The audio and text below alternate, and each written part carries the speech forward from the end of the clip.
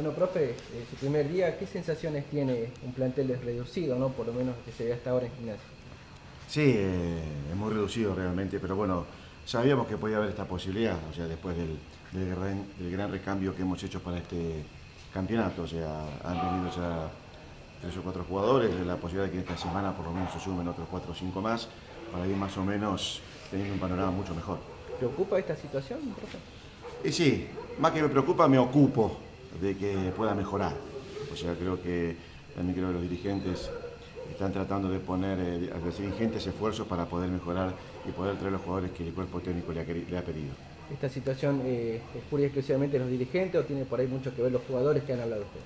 A veces los jugadores, porque también nosotros hay jugadores que también están peleando, quieren otros equipos, entonces el jugador generalmente, como les comentaba antes, siempre quiere a veces quedarse en Buenos Aires, subir a Córdoba, Rosario, y a veces el norte es mucho más problemático traer jugadores. Otros no han venido como González, como Solís, han hablado enseguida porque también tenían intenciones de venir acá. Entonces, a veces es un tiro de afloje, a veces es más confuso, un poco de todo. A último momento se cayó lo de Walter García, ¿no? Sí, sí, porque creo que tenía otra posibilidad y bueno, creo que estaba por ir a otro club. Profe, en cuanto al arquero, ¿cómo están las tratativas? ¿Falta la llegada de un hombre más? Sí, necesitamos la posibilidad de un arquero más, o sea, inclusive ahora también tengo una reunión con los dirigentes para también ir finiquitando la posibilidad de 3 o 4 jugadores más. En cuanto a los delanteros, ¿también son los más difíciles de la pretemporada? Y es el más complicado, sí, porque por lo menos necesitamos entre 3 o 4 delanteros y hoy por hoy de los que yo le pedí no tenemos ninguno, porque había pedido a Miranda que arregló Ferrocarril Oeste, Quiroga se fue a otro lugar, Toledo que también puede ser una posibilidad, pero también lo quieren otros equipos, así que estamos viendo otras opciones. Profe, ¿cuál es la situación de Jorge Luna? Que tendría que estar presente, ¿no? Me imagino en esta pretemporada. Sí, realmente que sí, a mí me sorprendió porque no habló con ninguno del cuerpo técnico, o sea, sí lo hizo Páez, o sea que me pidió permiso para tener una situación familiar y bueno, le di hasta mañana. ¿Estas son las cosas que lo mantienen más fuera de este proceso? No sé, mira, no sé si fuera, pero bueno, creo que es un manejo no querido por el cuerpo técnico, o sea, bueno, quizás creo que cuando venga tendrá que dar sus explicaciones, de quién fue que le dio la autorización para poder faltar tanto tiempo. Profe, lo de Urresti se está llegando a un acuerdo o por ahí se está dilatando. También es otra posibilidad, pero creo que también estaba en tratativas que el patronato quizás se podía quedar, entonces, por lo que hablábamos anteriormente, el tema de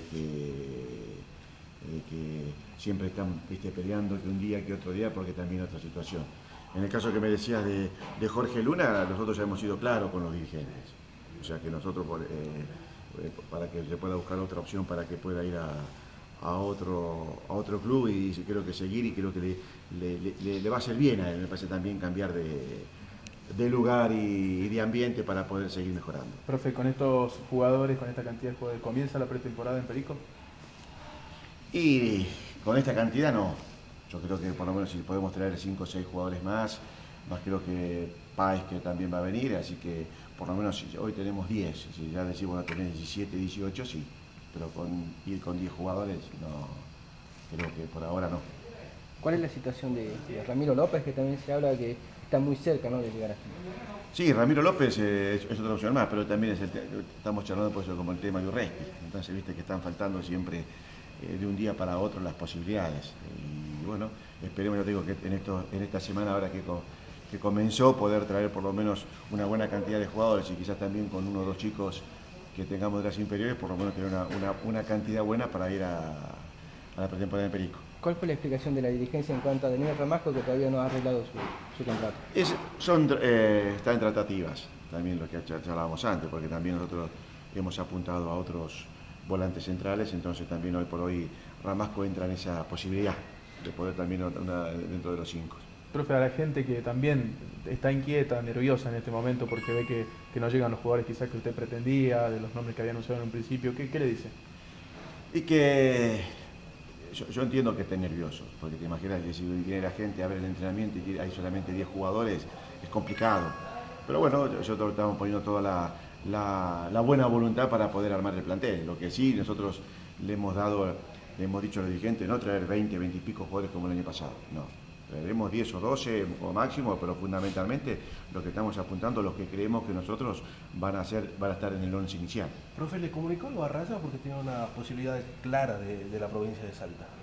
No, o sea, creo que ha hablado Bertolini, mi ayudante, con él, o sea, quizás lo haré en el día de mañana con él, porque sinceramente no tuve tiempo porque ahora me estoy yendo un poco apurado a la reunión con los dirigentes. ¿Pero será tenido en cuenta para este plantel?